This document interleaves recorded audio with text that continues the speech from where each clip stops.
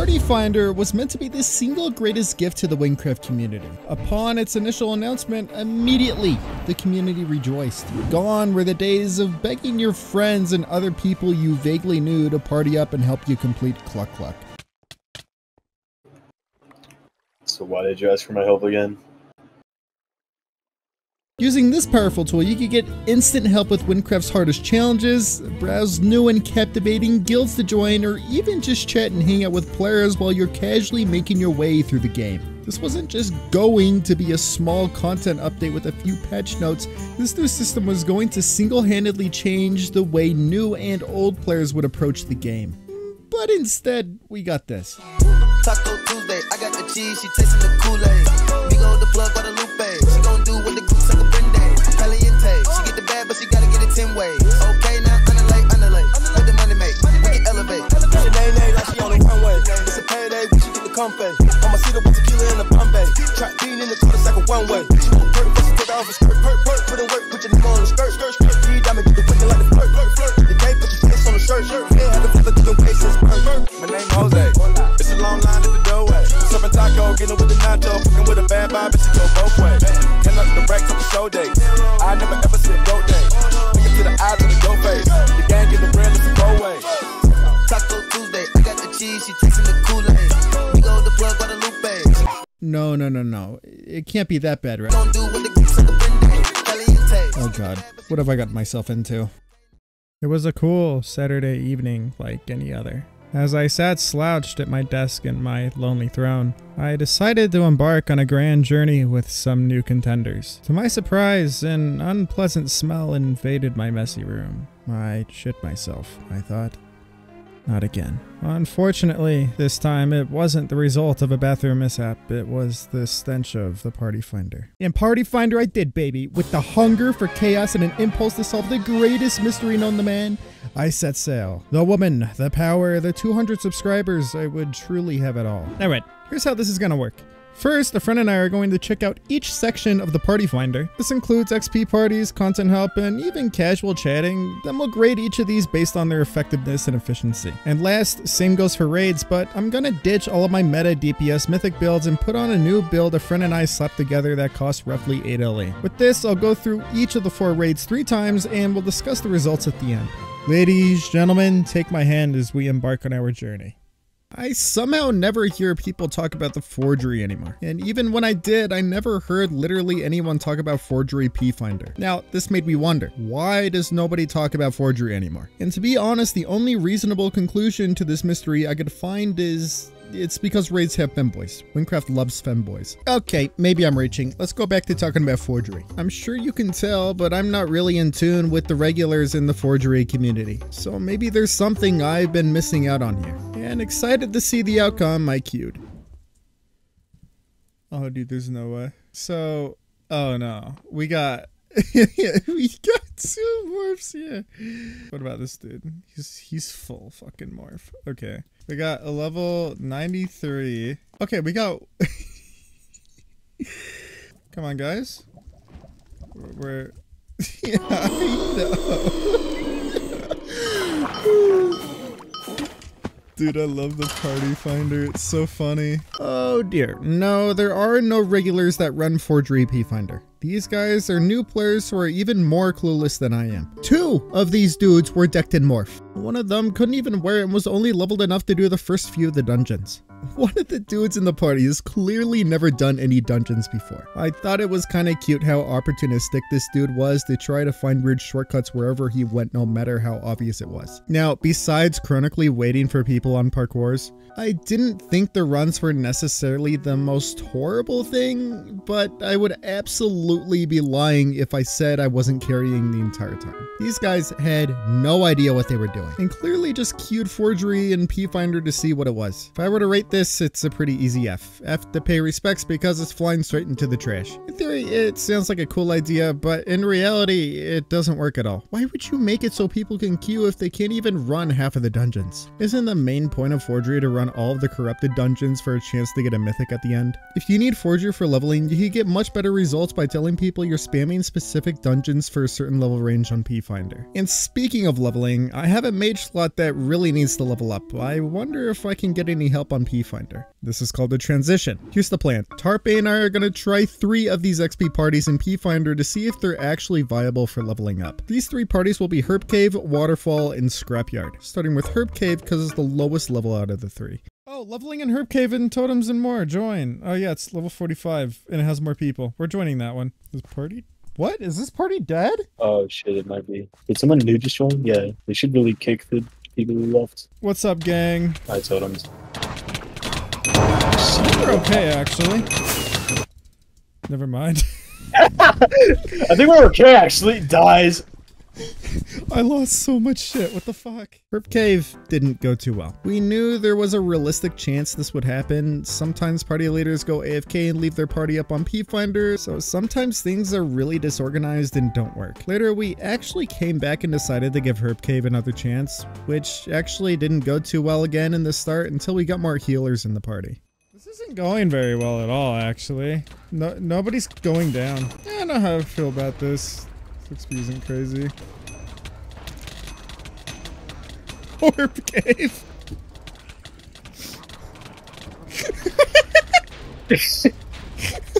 Overall, it simply wasn't worth the hassle. If I were to try again, I would rather go hit up Flesh Cave than try getting lucky with parties with good healing. Next was Waterfall. Waterfall ultimately suffers from the same issues. If you don't have a decent healer, you might as well give up. Though I'd actually consider sifting through the P-Finder for good Waterfall parties, because the EXP is actually pretty worth it unlike Herb Cave. Flesh Cave still works for the level, but Waterfall's XP gain is simply unmatched for what it is. Again, it wasn't bad, but I did have Tarpeh switch to healer so we could properly farm it. Now we have Scrapyard, and I'm not super sure what to say. I mean, most people know Scrapyard works great. Since it's so popular, parties pop up quick and are easy to sift through for good healers. Overall, super good. I don't think this needs more elaboration. Now, if we're rating EXP parties as a whole, I'm definitely slapping this in B. Scrapyard definitely carries. I think most people have used Scrapyard at some point, which makes it a massive staple in the P-Finder scene. But EXP parties fall flat on most other fronts. Other spots are decent with healing, especially Waterfall, but sifting through grind parties is pretty painful.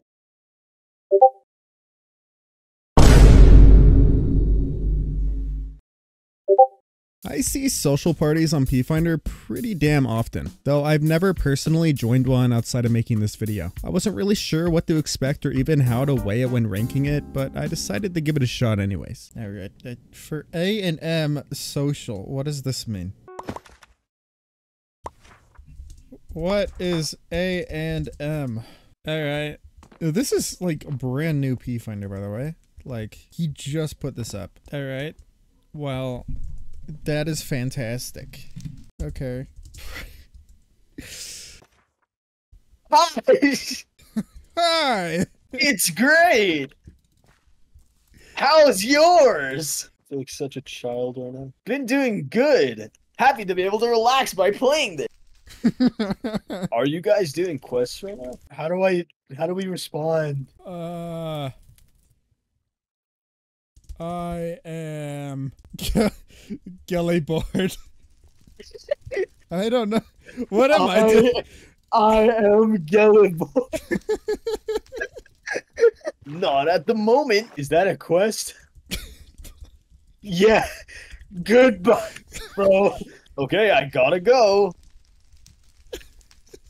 I love you. I left. Yeah, alright, I'll slap that in the video. That's fine. No, there's like nothing to get from that. Not really sure what I expected. You join the party, sometimes people talk, sometimes they don't. You're not losing anything by trying. A tier. Quests can be a bit difficult. Some are a lot harder than others, while some even require assistance from other players. The Party Finder fits this problem perfectly. This brings together all of the players who are stuck in the same quest so they can all complete it together. It's a win-win situation. You know, kind of like watching femboys get banned. I wanted to try this out myself. So we decided to do the triple question mark quest, which requires 3 players to collect 3 different meteors and solve a puzzle which requires organizing 4 players to stand on various pressure plates in a specific order to open a secret room. This is where the P-Finder would shine. Our plan was flawless. The Wynncraft community takes quests very seriously. So all we'd have to do is list the party on the party finder and get our party of 4, but the impossible happened. Bro. What did you do?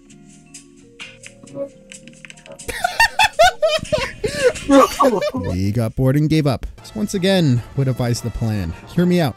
Bob's Lost Soul, an incredibly popular quest that I see countless players talking about in the game. This was the perfect chance. People need help on this frequently, especially when it comes to obtaining the depressing weapons needed to pass through the quest. The plan, it was truly flawless this time. The redemption of the party finder was upon us. All I had to do was... Oh, let's go. Raids. These are pretty important. Giving you important loot like mastery tomes, exclusive gear, LE, and more, you can't go through Wynncraft without trying them. Good parties are an absolute must if you want the best gear since challenges are team-based. So, what's a better judge than trying all 4 raids with a build that only costs 8 LE? Tarpeh helped me put this build together, and if you want more info on that, check the description. I'll have more details there. Starting with the lowest level, I decided to do Nest of the Groot Slangs. Most endgame players don't queue this raid at all. It's mainly lower levels progressing through the game who are looking to give it a shot. The great thing about this raid is that the queue for it normally doesn't take as long to find a party. And since it's a lower level raid, it's much easier. On the other hand, people who queue this have no idea what they're doing most of the time. So there's a good chance you're gonna have to carry while your other 2 party members mope around and ask 10 billion questions. For my first run through this, I found 2 of the cutest fuckers running this thing.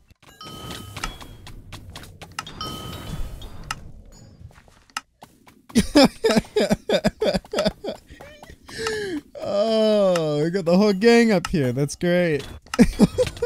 I love this kind of thing. Past all the horrible P-Finder players, you start to reach a level of irony where you can just laugh at how absurd things are. You know, like a blind dog. But beyond the level of irony, I actually discovered a 4th zone. TNA wallers. No, but overall, all 3 runs were relatively clean. Though I did have to solo the entire collection room. Wait, I think I did every single one of them.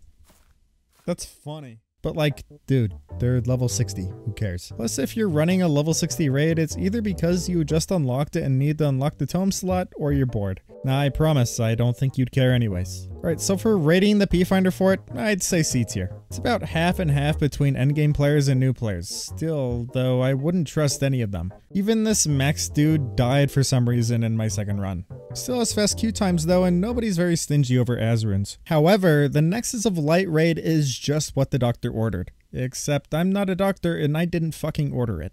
This raid is a complete disaster. I don't really have much experience with this raid, and it's the worst possible matchup for this archer build. Arrow Bomb is your strongest AoE attack, and that's not saying much compared to the likes of Shaman or Warrior. For this raid, you would need to depend on your teammates. If they're not attentive enough, it's game over, especially if you get crystallized during the boss fight. The buffs in this raid are some of the best though. There's some great damage buffs as well as good defense buffs, and I even found myself able to obtain 100k EHP in one of my runs. But still, without a decent party, I couldn't carry the boss fight due to all the mobs. The thing I want to focus on though is my last run. My party was pretty average, no one seemed very experienced, but I actually managed to grab an agility buff in the first room.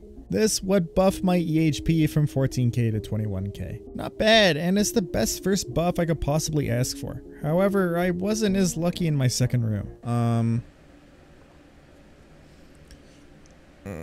This isn't good. They were all damage buffs. The last thing I could hope for was a good buff in the next room, or it would be over. Wait. This is the play. This is 100% the play. It's... Oh, I thought it would... Why does it say 70 if it's only gonna give me 40?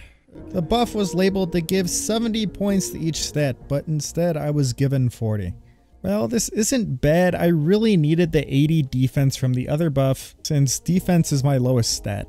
I had 39k EHP. Well, not the worst. You need to remember I died with over 100k EHP and I still have no idea how to run this raid. All I could do was just make sure I wouldn't get swarmed by mobs.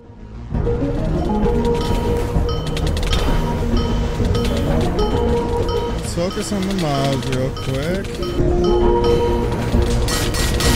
I don't know why, but we actually have a real shot at success this time. We did it! 35k EHP.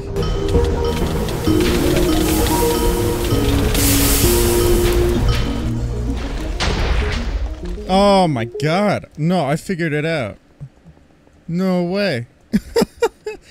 Dude, I always died in here before. Yeah, I finally figured it out. I actually managed to carry the fight too, since I made sure to only attack the boss when the other threats were eliminated. I still would recommend a class with more AoE though, but it's pretty doable as long as you consistently clear the mobs. Now, instead of raiding this, I'm going to give a list of things I would rather do instead of this raid. Stub my toe, shit myself in public, drink hydrofluoric acid, Xanax, sniff a fursuit, walk in on my parents, become British, literally kill myself, D tier. The Kenyan Colossus is a name they used to call me in high school, but it's also the name of this raid. This raid is very heavy on mobs, so again, not the best matchup. Luckily, I actually do have some experience with this one, and you're also more likely to find seasoned players playing this raid. So overall, this will at least fare better than Nexus of Light. Again, lacking AoE hurts, especially if you get the 2 plat in the 3rd room. Otherwise, it does alright. For P-Finder, you better pray you find people who can read chat. Otherwise, the maze room will be a problem. And for the boss fight, if you don't know the attack patterns, it can be pretty brutal, and it's not uncommon for players to die here. The one thing I noticed from these runs is that these players are way more well versed in this raid. I swear, someone's handing Tren and Adderall to all of the morphs in P-Finder. Oh wait, that's just called the loot running update. Nah, okay, that's fine. My first 2 runs were clean. Even though I died on my first run, my party carried just fine like nothing happened. However, on my 3rd run, we weren't so lucky. The 2 plat room is an absolute party killer sometimes. If there's not enough damage, sustain, or AoE, things can get pretty messy. 2 people died pretty early into the room, and even trying to clutch up, everybody but me ended up dying.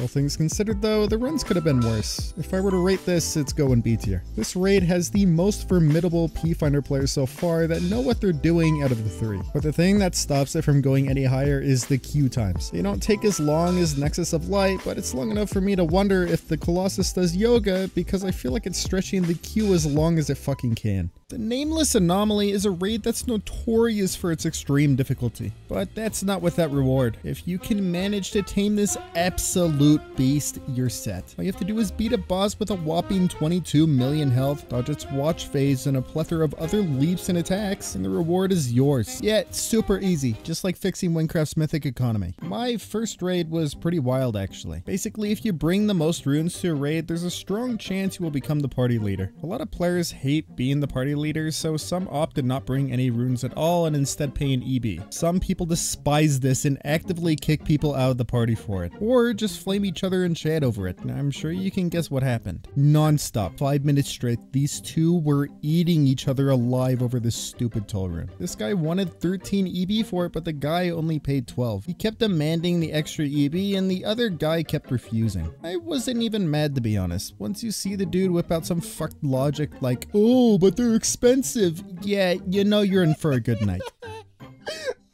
The party was fine otherwise, but when we got to the boss fight, I got absolutely reality checked. From 10 million health, my whole party was dead. I had to solo the boss all the way down to 0. And I'll tell you, this build works great. For how versatile this build is, I'm shocked you can squeeze this much in with 8 LE.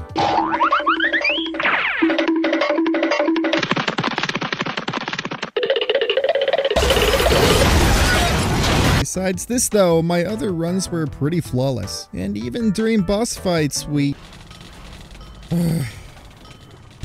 Damn Damn it! For being the hardest content in the game, the P-Finder does its job. I'm not gonna lie, people still die pretty often since, you know, it's the hardest raid. But for what it's worth, players come in with a plan and know how the rooms work 9 times out of 10. And that's significantly more credit than I can give Nexus of Light or Nest of the Groot Slings. Not only that, but the queue times are the fastest in P-Finder with an average of 1 to 3 minutes. B tier. Now we have the P-Finder itself. Overall, I think it's a solid system, but it needs a lot of tweaking. However, I think it still adds a lot to the game and does a lot for the community. And for that reason, I think this deserves no less than B tier. Do people over-exaggerate how awful P-Finder is? Yeah, probably. Does P-Finder have some awful players? Yeah, sometimes. But you need to remind yourself, a lot of these players are learning, and after some time, they might become good players too. Or maybe they won't. Some players are just born the wall. Subscribe! Yeah, that's my channel. I know, there's like so many videos on it. Comments! I read those. Maybe you got some video ideas. Give me ideas. I like ideas. Please, help. I'm running out of ideas.